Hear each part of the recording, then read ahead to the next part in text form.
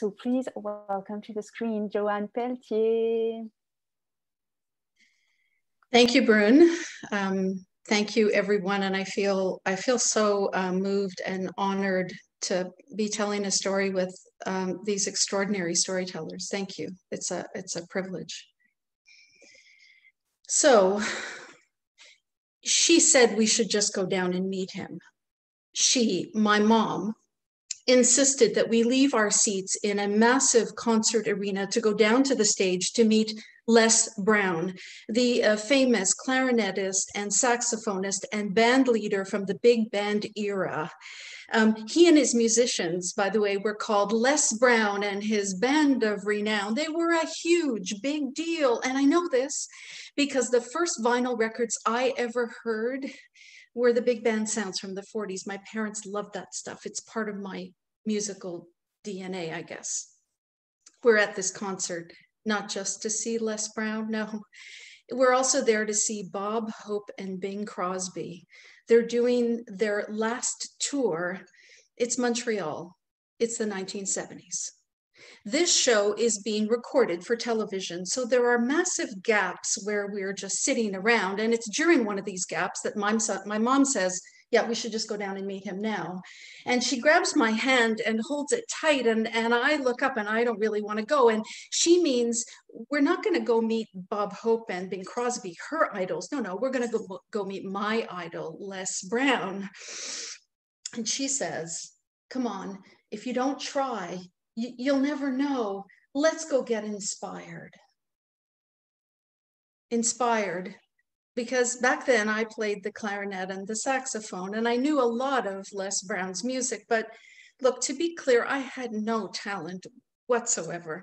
And I was a fan, but wait, we're gonna go down and meet Les Brown? Like, what am I gonna say to him? I say to her, and how are we gonna get all the way down there past security to the stage? That can't work. And also, by the way, what if we meet Bob Hope and Bing Crosby? What am I supposed to say then? And she says, don't worry about it. We leave my dad sitting in our designated seats. She grips my hand. I don't really have a choice. I follow her. She pulls me behind her, and I see her striding past security, talking her way past handlers, TV cameras, crowds of people. If she was stopped and questioned, she just calmly said, this is my daughter, and she plays the saxophone and the clarinet. And I think it would be good if she could meet Les Brown, if you don't mind. And they would just let her go. And then in minutes, we're there at the stage near the orchestra pit. Masses of people everywhere and TV cameras, and I can see the musicians and I can see the instruments, and it's all the stuff I love. And oh my God, I can see Bob Hope, he's staring right at me. But more importantly for me, I can see Les Brown. He's standing right there and he's looking at his sheet music, yeah. And my mom grips my hand again and says, would you please stand up straight? Mom. And I do, of course. And she calls out calmly, not missing a beat. Excuse me, Mr. Brown, Mr. Les Brown, I'd like to introduce you to someone. Do you have a minute? I'd like a word.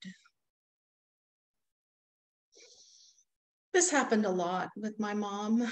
She would often go back over well past what was allowed or obvious. And I was really shy and introverted, and sure, to my eyes, when she did this kind of thing, yeah, she was kind of bold and courageous and independent, like everyone said she was. And I thought, yeah, okay. And I was sort of in awe of her because she was a bit of a rule breaker. But honestly, mostly I was embarrassed. And I was like a constantly mortified teenager around her, even before I was a teen. She was a force. I could not be anything like her. And that night, I met Les Brown. I shook his hand. I got a picture of myself with Les Brown. I met the whole band of renown. Yeah. And I remember this episode 40 years later, but in a very different place. 40 years later, I'm at Notre Dame University in South Bend, Indiana. This is the Midwest of the United States, and I'm here for a tour of the Notre Dame football stadium. This is a kind of mecca for college football fans, really any football fan. And I'm here visiting friends, but really, I'm here trying to write a story about sports, about how a passion about sports can lead us to a different world. Sure, I still love music, but now my life is really about stories and often sports, often boxing. But this tour of Notre Dame Stadium, it's a huge, big deal, booked months in advance, kind of equal to meeting Les Brown, I guess. But my flight is late. I get to the stadium late. I miss my designated spot on the tour. There's nothing I can do. Everything is locked. I stand around. I hover around the gate to the stadium and I see a gate attendant and I go over to talk to him. I don't have a game plan in mind. I just think maybe I could talk to him and come up with something. Maybe I could capture some of the mystique that I've missed because I can't get in the stadium. And we talk and it's a really warm conversation and minutes become 30 minutes, a half hour. And we talk about football and Notre Dame. And I tell him how extraordinary it is, you know, when you really love something and something really inspires you, it can take you to this other world. And I tell him all about boxing, of course, because that's the sport I really know and I love. And it's 45 minutes. And he says, excuse me, would you just wait a minute? I'll be right back. And I say, I'm sorry. I feel like I've just monopolized your time and this is silly. And I should just go back to my hotel. And he says, no, you should wait right here.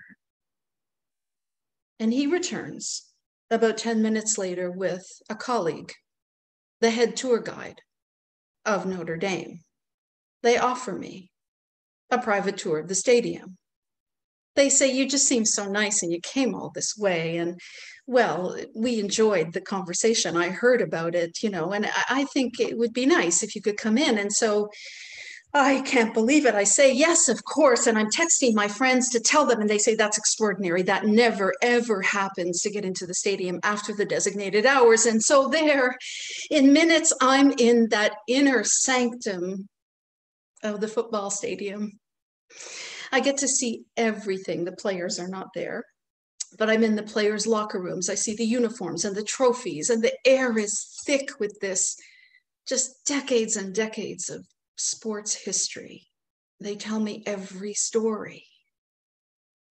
It's a place I love. And I get to walk the storied hallway from the players' locker room to the stadium. And right before the players go on the field, they look up at a sign on the wall. It says, play like a champion today. Each player taps the sign before they go onto the field. It's a ritual for luck, for inspiration. If you're not a football player, you're not supposed to touch the sign. Yeah, I touch the sign. I get a photo of myself touching the sign.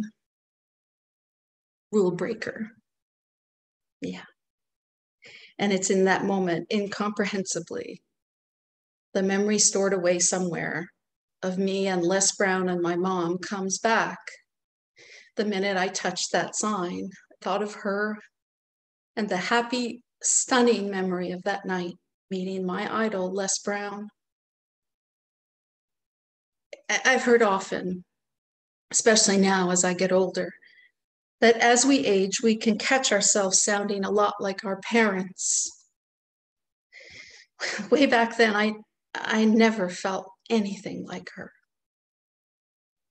But I had noticed before that day at Notre Dame, as I was talking about inspiration, I caught myself sounding every bit like I remember her, like the day we met Les Brown.